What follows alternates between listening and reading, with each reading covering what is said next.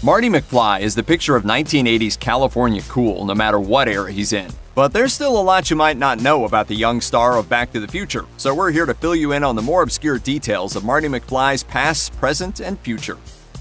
Michael J. Fox brought exactly the right amount of charm and mischief to the role of Marty McFly in Back to the Future, making the character created by writer Bob Gale and director Robert Zemeckis feel realistic, relatable, and even a little impish. Had filmmakers shot the original version of the movie script, however, a very different Marty would have ended up on screen.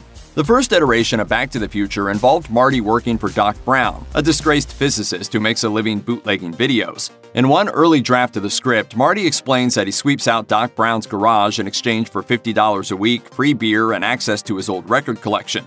Initially, the time machine wasn't a DeLorean, but a laser-based chamber resembling a car wash, according to executive producer Steven Spielberg. Nevertheless, Marty didn't know it enabled time travel and actually climbed into it with a much darker motivation.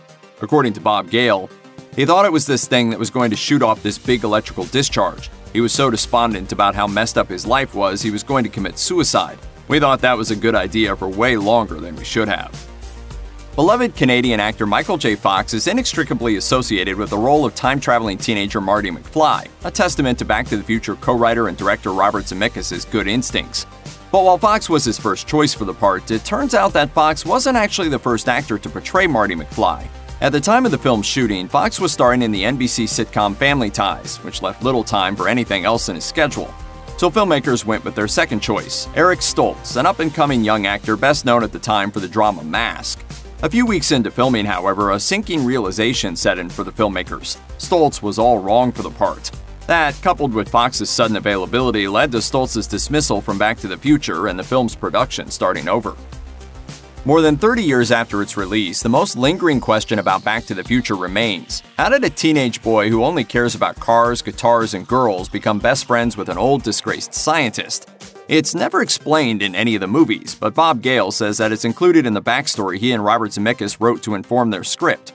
Speaking to Mental Floss, Gale explained, "For years, Marty was told that Doc Brown was dangerous, a crackpot, a lunatic. So, being a red-blooded American teenage boy, aged 13 or 14, he decided to find out just why this guy was so dangerous.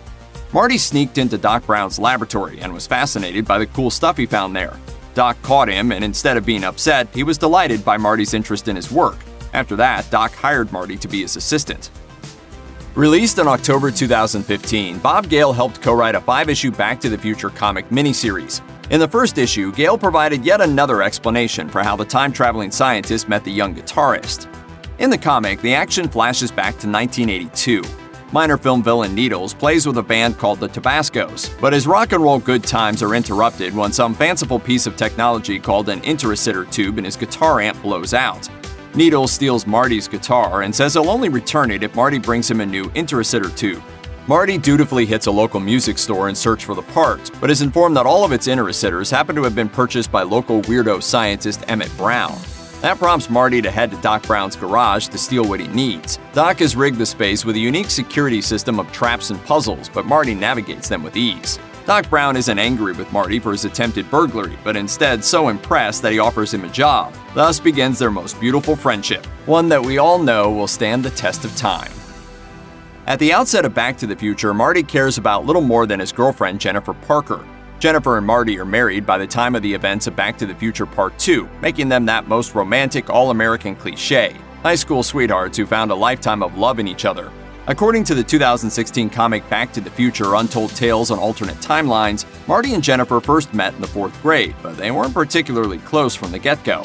They reconnect when they're older in November 1984, but the meeting is ruined when Marty's rival Needles pulls up in his Ford F-150 and asks out Jennifer. Marty is so distracted by Needles' sweet ride that he doesn't pay much attention to Jennifer, who storms off.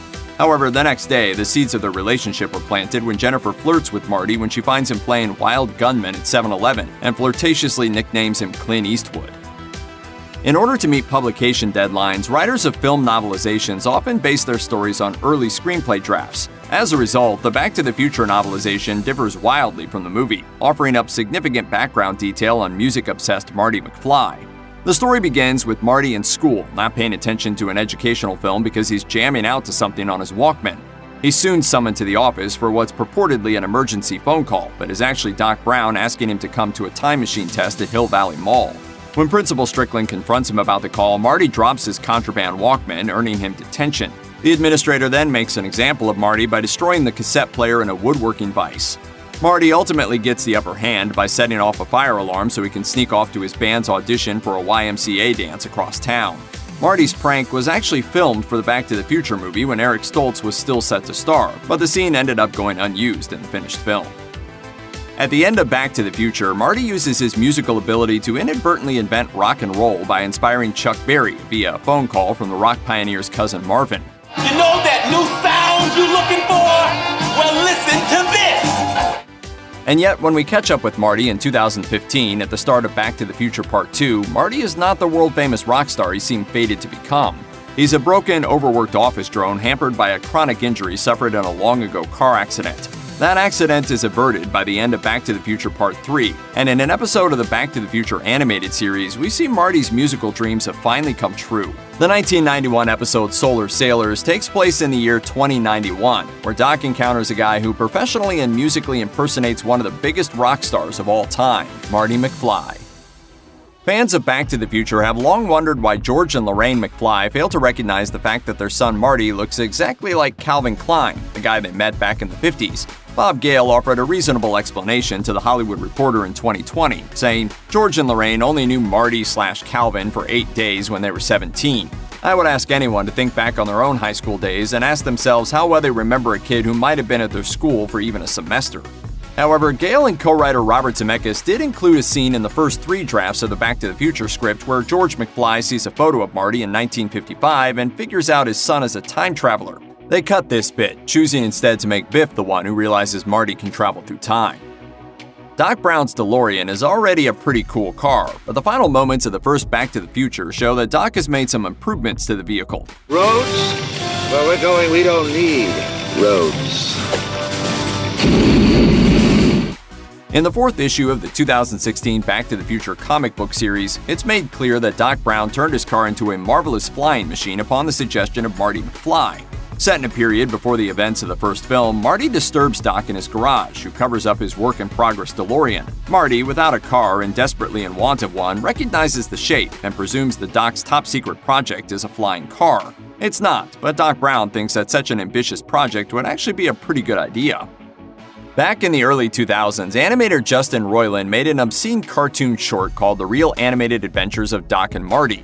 The former is a wild-haired scientist with a DeLorean-esque time machine who speaks in an imitation of Christopher Lloyd, while the latter is a kid in an orange puffy vest with a high-pitched squeak of a voice. In other words, they're clear parodies of Doc Brown and Marty McFly, with little more than a misspelled name keeping them from incurring the wrath of the copyright holders. Roiland screened this cartoon and others at Channel 101, a regular short film showcase and competition in Los Angeles operated by community creator Dan Harmon.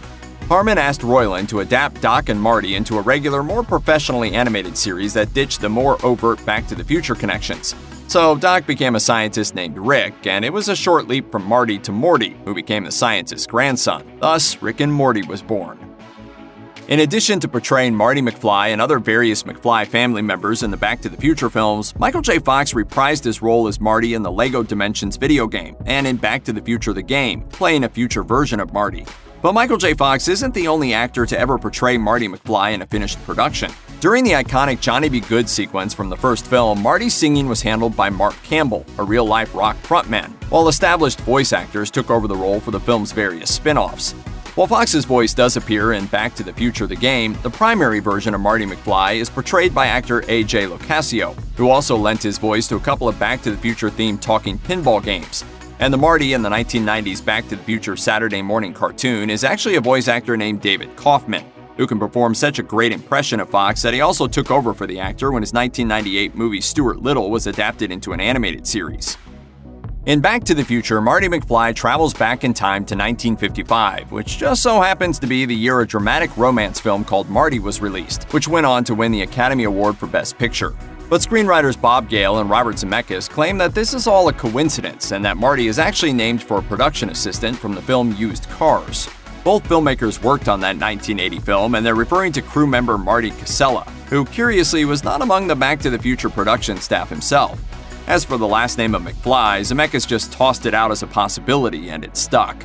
While that's a real last name, it also comes from a movie.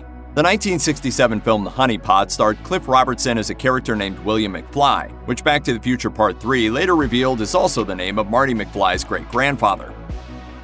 On the other hand, it could just be an amazing coincidence. Check out one of our newest videos right here. Plus, even more Looper videos about your favorite movies and TV shows are coming soon. Subscribe to our YouTube channel and hit the bell so you don't miss a single one.